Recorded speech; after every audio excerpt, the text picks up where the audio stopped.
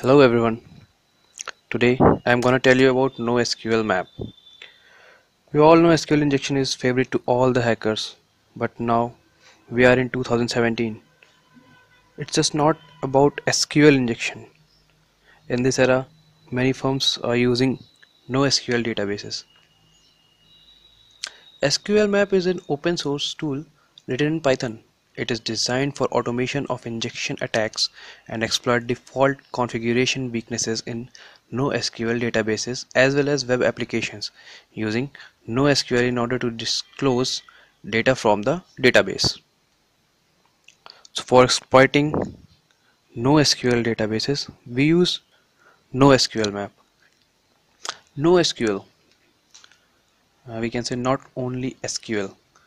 NoSQL database provides storage and retrieval of data in the form of documents, unlike SQL provides in tabular form in relational database.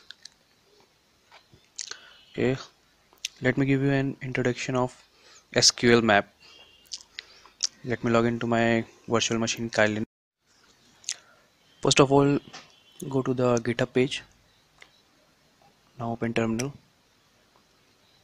and clone the file. You can clone it anywhere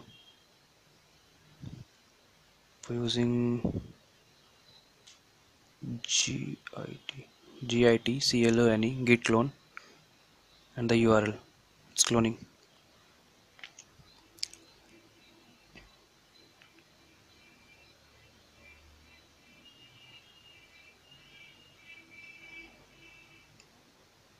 Now go into the folder NoSQLmap, ls for list.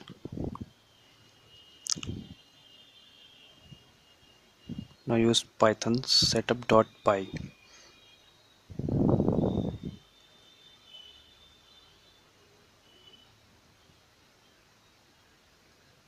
I'm gonna attach the link for download in description. Oops. Python setup.py hyphen help. Okay. Now search for command how to install this. Okay. Setup.py install.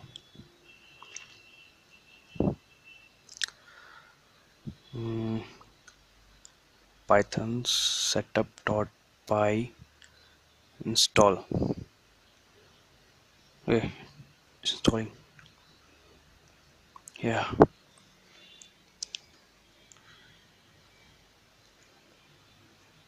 You can directly use NoSQLmap.py in your terminal or type the command python NoSQLmap.py. As you can see, it is a menu driven program.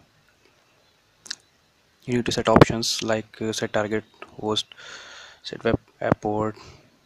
Then by saving, you need to exit, and then you need to select the mode: NoSQL DB access attack, NoSQL web app attacks, or scan for anonymous.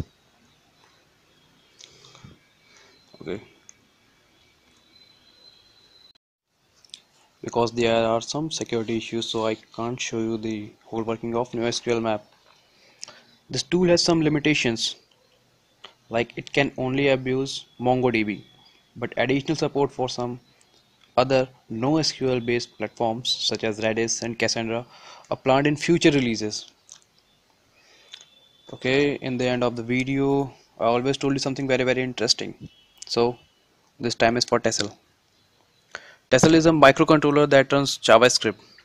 It is used in building Internet of Things, and now it is available for everyone. It runs using a super fast node engine developed by Google. I'm gonna attach some links in video description which could be very informative for every techie. If you are not a subscriber, so don't forget to subscribe.